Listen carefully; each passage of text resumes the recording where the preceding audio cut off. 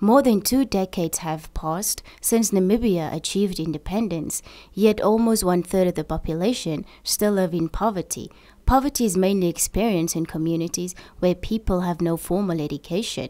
The quality of education also plays a great role in eradicating poverty. Vocational education is the lesser education subsector, and we intend to reform this by putting in the right structures, putting in the right quality teachers, putting in the right curricula to attract the learners, and also creating the right robustness in the education system by building in apprenticeships so that the output is an output that can speak to quality. Education is the success to life, but the quality of vocational training remains a great concern in Namibia.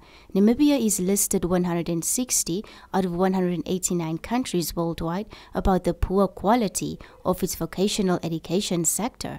The opportunity here is that the resources, everything that is in Harambee, has been budgeted for. So the resources have been availed.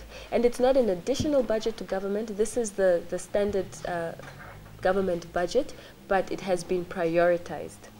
So the resources have been made available, but if we as young people do not organize ourselves and make our services available to respond to this, somebody else will make themselves available.